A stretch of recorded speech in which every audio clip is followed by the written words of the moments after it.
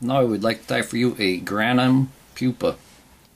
This is the fly I was using during the Grannom Pupa hatch.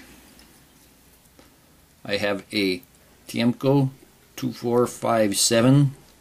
It is a size 14 in the vise. I have the barb crimped down, and the thread I'm using is black 6/0 70 denier thread. And I am running the thread down the back, and I'm going to go around the bend slightly.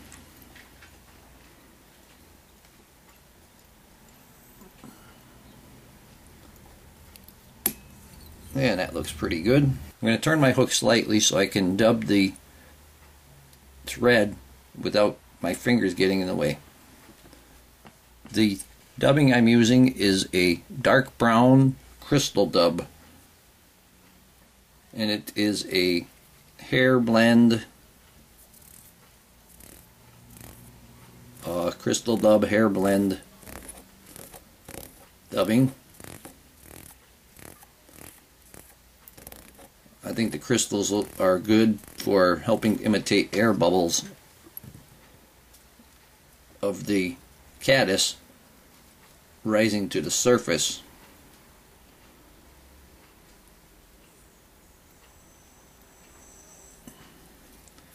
And just a slight bit more. I need maybe 2 more wraps of it. 1, 2. Okay, there we go. And I got a long hair right in the front, so I'll get rid of that. And now I'm going to use wood duck flank, and I'm going to take this section here.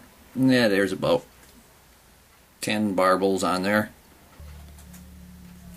And I'm going to tie them over the back, as the antenna, trailing in back as it's emerging. And I'm going to remove the excess up front.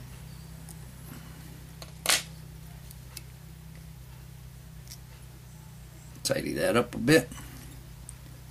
And now I'm going to take what I use for the wings is this Swiss straw, and I take the Swiss straw and it's just a bunch of layers of the plastic all layered on top of each other. So I took it and I stripped away some till I get the right size and color that I want.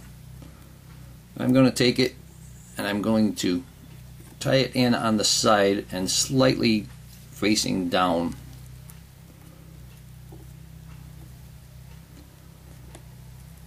And I'm going to fold it over the top and bring it towards my side. There we go, I caught it now.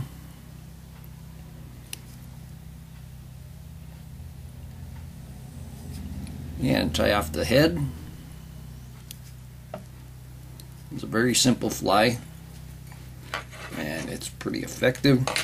Now I'm going to whip finish right at this point before I cut the long piece of straw away.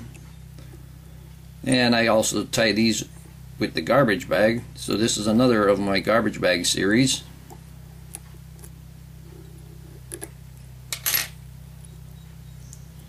Tighten that up. Trim away that thread. Put a drop of head cement on there.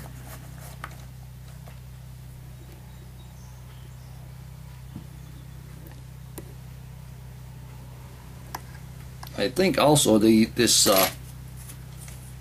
using this material, using the garbage bag or the Swiss straw, I think it also helps represent the air bubble coming up.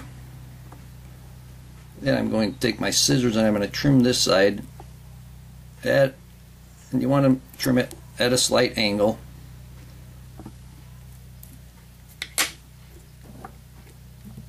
And you can see the way I cut it. And this side I could probably trim the other side just a bit more. There we go. leave those wild ones on the back. Got one up front.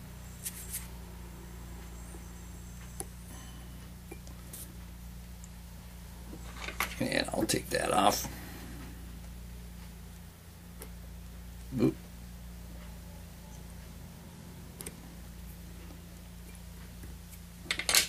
That's good. This fly was very effective for me during the Grannom hatch when they were taking the flies just under the surface. I also used the GSS emerger with fantastic success, but the one day I didn't have any more GSS emergers on me, and I used this, and I did very, very well. Hope that you learned something from this video. Hope that you would subscribe to my channel. Please leave comments, questions, suggestions, and most of all, I thank you very much for watching my videos.